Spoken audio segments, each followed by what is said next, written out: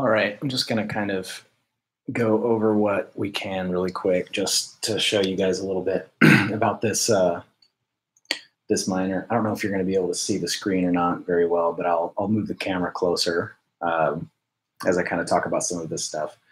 But basically, what we have here is a sample mining board. This has one chip on it underneath this one heatsink that is being run off of a Raspberry Pi with Raspbian in the background.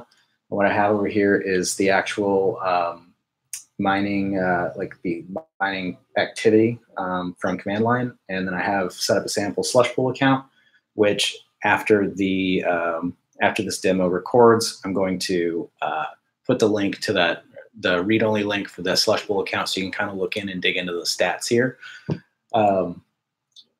But right now, I mean, you can't read it right now, but what we're running at right now on this chip is 74.2 gigahash a second for just a single chip, which is pretty fast. And this is still a sample. So if you've seen the PDF, that'll also be a link in the description. If you've seen that PDF, you know that we have sample chips and we have mass production chips. So the mass production chips are still finishing tape out, but we are already putting the sample chips on full boards in machines, which we will have tests for those coming up as soon as we get the chance. Now, just to give you an idea, I'm going to kind of grab this camera, see if I can't let you see what's going on here.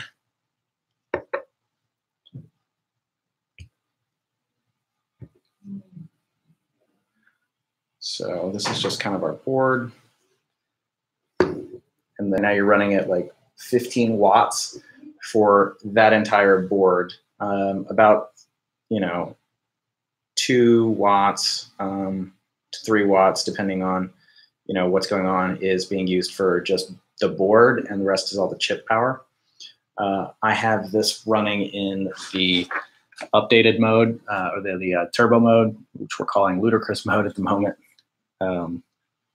So that is what's going on there.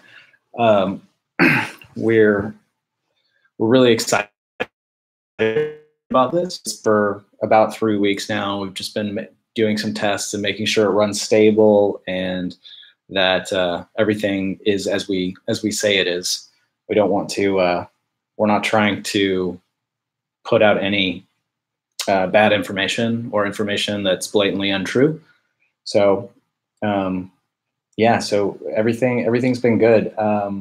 You'll be able to go back over in the slush pool account and see the statistics for this chip, because this chip is the only thing that's ever been running in this slush pool account.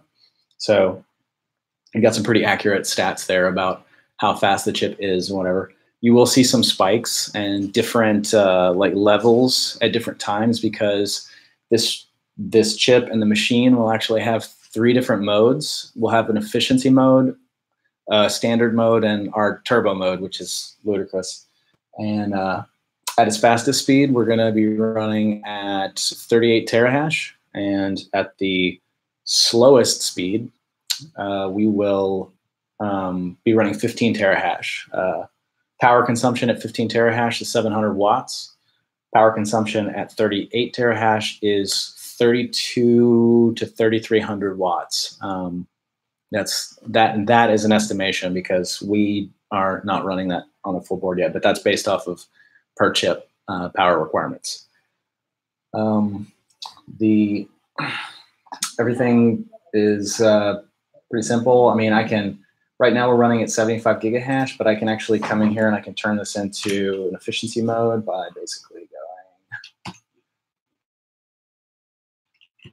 turning this. You're gonna see the watts change right here. It's at 15.2 right now. We're changing our frequency to 200 megahertz at 0.3 volts. And we are running now at 5.8, 5.7 watts for that board. And it's already hashing. It's already got targets.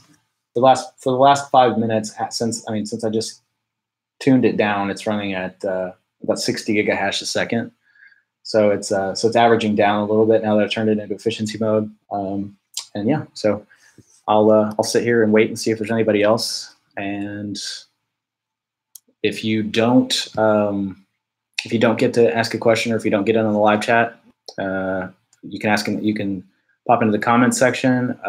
You can email me at michael@aspismining.com or sales@aspismining.com for information.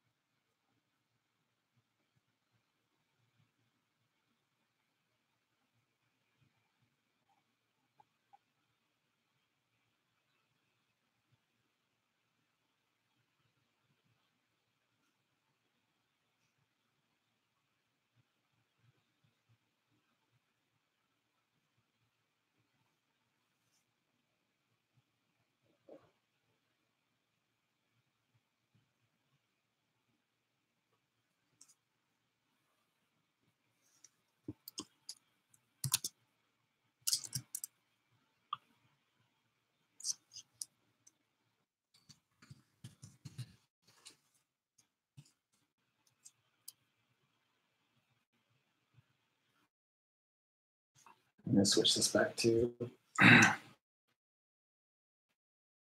mode.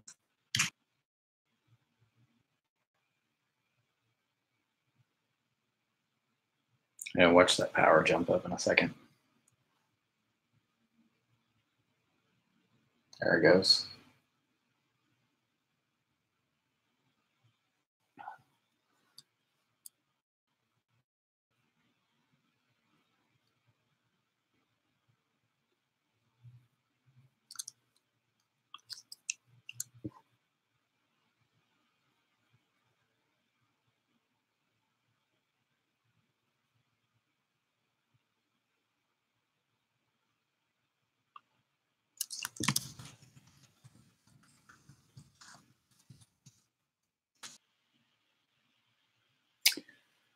All right, I'm going to sign off. I'm going to do another one of these next Tuesday as well. If anybody has any questions, you can always email me, michael@aspismining.com or sales@aspismining.com, and we can discuss any questions that you have about this. We just want to slowly trickle information out just so people know that we're continuing to move forward with this project, and we're excited about having it. And it's actually kind of cool to think that that little chip, has more hashing power than some of the first ASICs come up on the network. So yeah, so I'm going to sign off now, and we'll talk again soon.